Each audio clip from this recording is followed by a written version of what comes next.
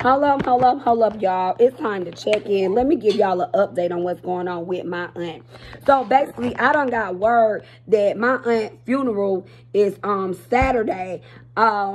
Nobody has called me, not even my own mama. My uncle, he posting shit on his fucking Facebook telling people sorry for the wait. Nigga, you should be sorry you didn't take care of your motherfucking sister, you pussy ass nigga. Hell is wrong with you? And then my mama calling motherfuckers that's like Noel and motherfucking Boyd ain't seen my aunt in 10 years.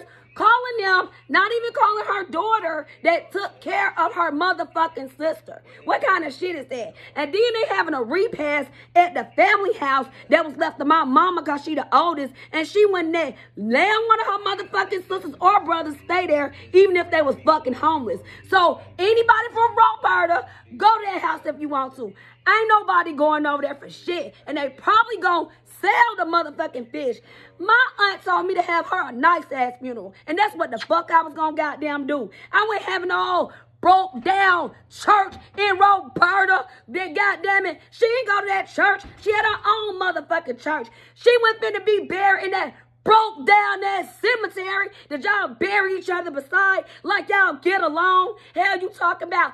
Nor all y'all, I'ma make sure all your motherfucking classmates know you ain't shit. You never gave a fuck about your sister. You didn't want to help me take care of her. And now you want to spit on her grave. You and mama ain't never liked Paula, Peg, or Tubby. Y'all thought y'all was better than everybody the fuck else. And let's throw Uncle Duke in there too. Because he used to smoke crack. And y'all didn't give a fuck about his ass either. And Uncle Bubba. So everybody else that went like y'all thought y'all was better than everybody the fuck else. So anybody from Roberta, ain't no fish fry at no goddamn family house. Because it ain't no family house. Even when I was taking care of my motherfucking daddy when he got sick, my mama didn't offer me the key to go cross the street, okay? Because she was so goddamn mad that I was taking care of my daddy. That's how heartless she is. She did not say, you and your kids ain't got to sleep on no floor at your daddy trailer. You can just sleep at the family house. Not one time did my mama offer me to go to my own motherfucking grandmama's house to stay over there. Yeah, the grandmama that wanted me, that wanted to adopt me from my mama, because she knows she really didn't like motherfucking kids for real in real life.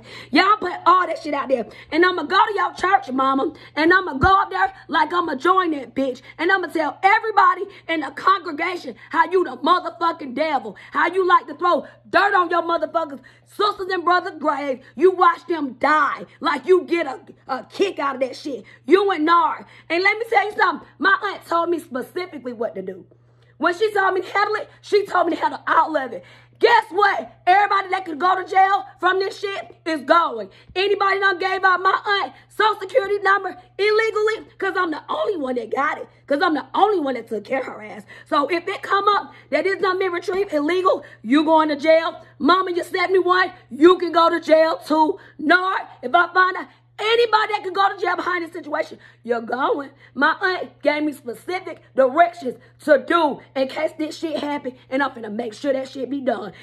Ain't nothing at no family house after no funeral. Nothing.